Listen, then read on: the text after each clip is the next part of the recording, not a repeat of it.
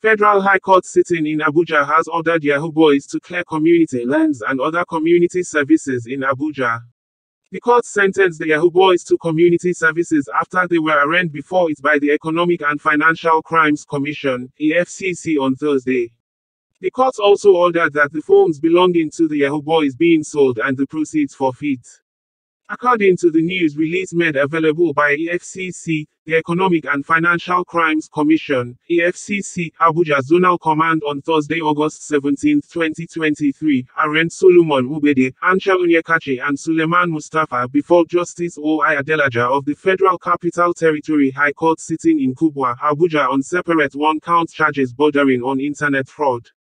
Ubede's charge read that you, Solomon Ubede, sometime in 2023 at Abuja within the jurisdiction of the High Court of the Federal Capital Territory cheat by personation when you represented yourself on a Snapchat profile